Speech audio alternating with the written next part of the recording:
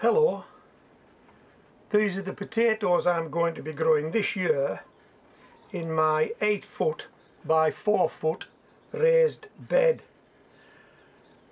I'm going to be growing 5 short rows of 3 potatoes. In this row we're going to grow 3 Maris Piper.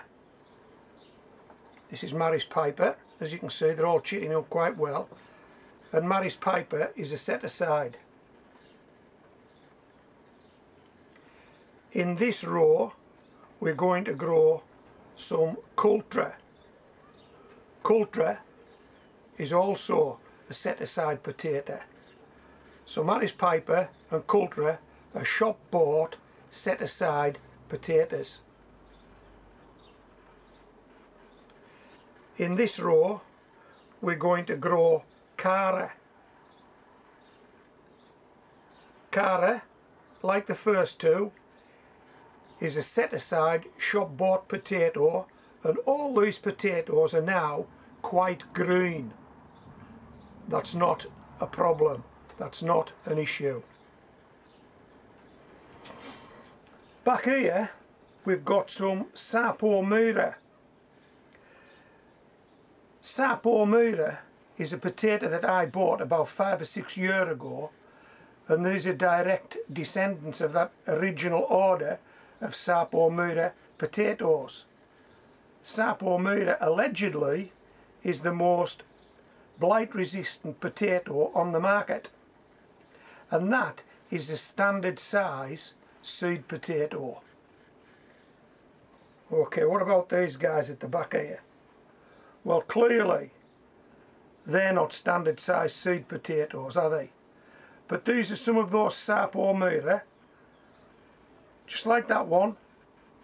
This one's a Sarpo Mira, and what I wanted to do was I wanted to grow from some really big potatoes to see if it would make a difference.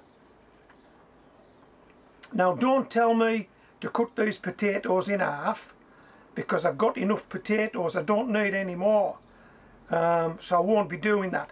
I'm going to plant these 3 oversized Sarpo Mira, and I'm going to plant these normal sized Sarpo Mira, and when we harvest them we'll see if there's a difference. We'll see if the big guys produce big guys. Okay, so that's just a little experiment going on within the raised bed. Now let me tell you what we're going to do with the rest of this video. I'm going outside now. I'm going to excavate 15 planting holes, and those planting holes will be equally spaced across the bed, and I'll be taking those holes out with a trowel. I'll bring the soil up the garden to the wheelbarrow from those planting holes and mix in some potato fertiliser. We go back down to the raised bed,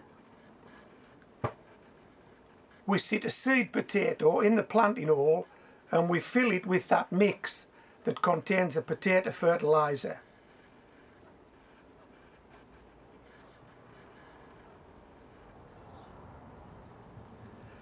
And that's it. That's what we're going to do today. Now, just in case these potatoes come through early, there's another crafty move that I want to show you. So if these potatoes were to get through earlier than I expect, and I expect they'll take at least another 2 or 3 weeks before they break the surface, but if they get through any sooner than that, and if there's a danger of frost, I'll show you what we do at Homegrown Veg. Okay, let's go down a garden, let's plant some potatoes.